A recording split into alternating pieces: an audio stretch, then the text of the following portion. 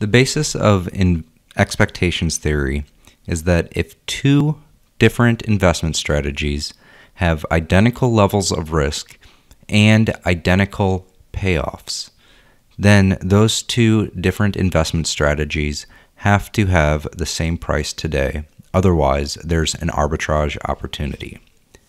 So let's suppose that there's a strategy that pays off $100 in 1 year.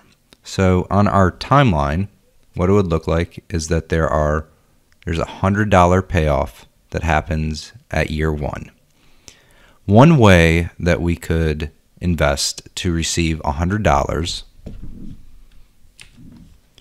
would be to invest in a 1-year bond that we pay something today, and that in 1 year we receive $100. Now, another strategy to get $100 in 1 year is to invest in a 6-month bond today. So we'd be paying something today. We invest in that 6-month bond, and then we're going to get a payoff here in 6 months. Now, if we take that payoff and reinvest it in another 6-month bond, we can structure that initial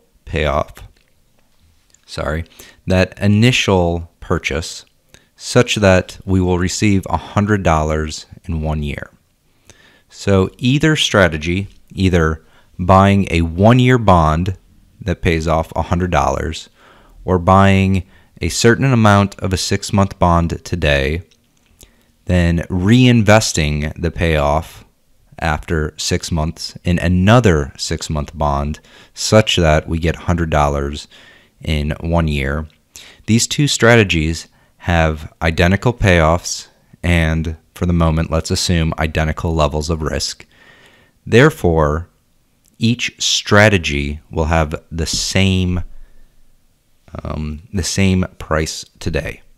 Therefore, we can figure out what interest rates will be in the future. We have expectations of what interest rates will be in the future.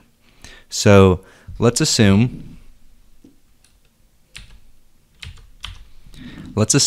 that under strategy 1, so this blue strategy, the interest rate quoted on a semi-annual basis is R2.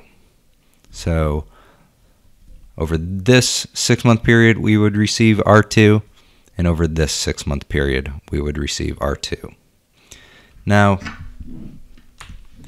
let's also assume that under strategy 2, we will receive R1 today, some interest rate today, but we don't know what this interest rate will be. We don't know what the 6-month interest rate will be in 6 months from now. So we can actually figure that out under expectations theory. Now remember that these two investment strategies have identical levels of risk and identical payoffs. This means that they'll have identical returns. So let's say that our total return from strategy 1 is 1 plus whatever the interest rate on strategy 1 will be squared, because we're receiving R2